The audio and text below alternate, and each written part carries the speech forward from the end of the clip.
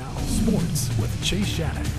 More than 25 area teams will kick off their playoff journeys this week, as over the next month or so, state champions will be crowned on both sides of the Red River. The Ardmore Tigers are one of those clubs hopeful to bring home some hardware. They have a great shot at doing that. Coach Doug Wendell's bunch just locked up the program's first district championship in 9 years.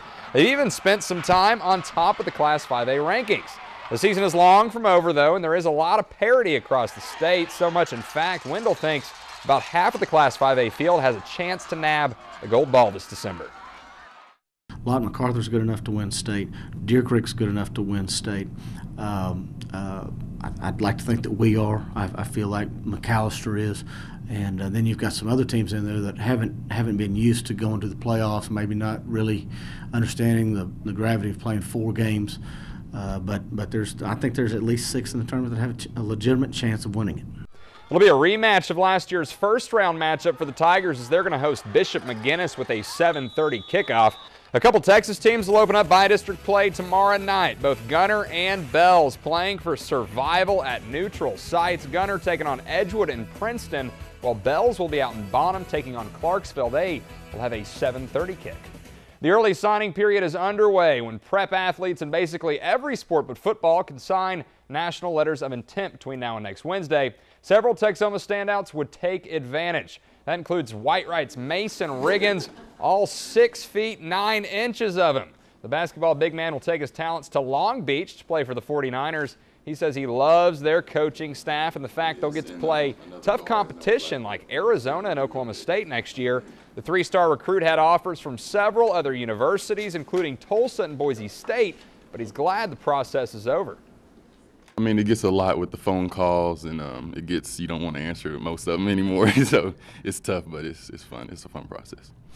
Check out the fella flush home this two-handed jam. We'll be seeing a lot of that this winter. White-Wright will tip off their season in just 6 days. How's Peyton Tenney is going D1. That's big time for the softball player, as she will head southeast to Stephen F. Austin, becoming a Lady Lumberjack. The third baseman and left fielder had several other offers, but family ties to Nacogdoches had her thinking purple.